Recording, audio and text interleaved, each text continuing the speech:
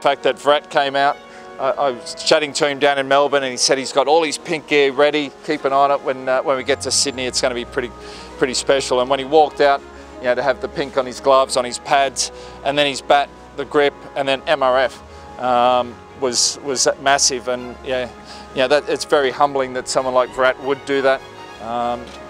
So yeah, that was a very special moment. And yeah, just builds, you know, how people feel about the foundation and how they feel about this day.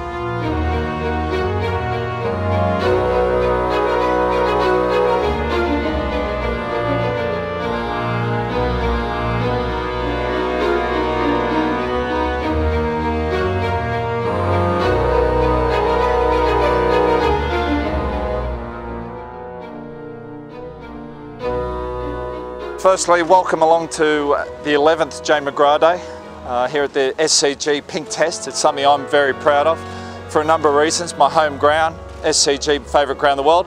11's my favourite number, especially in the batting order.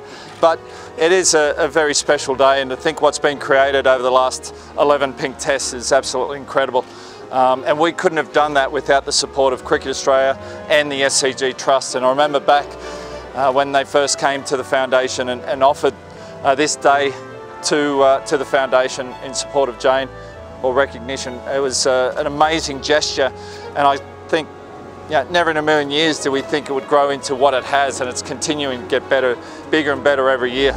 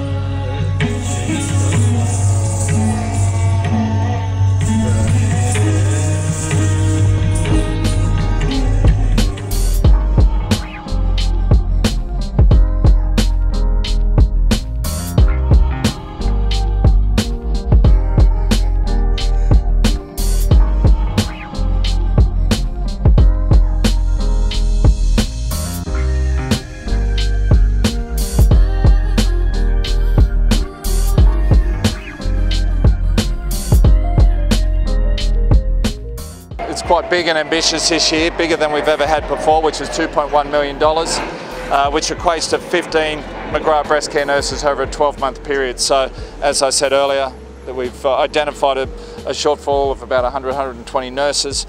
So that will go a good start to filling that need and providing support for people going through breast cancer.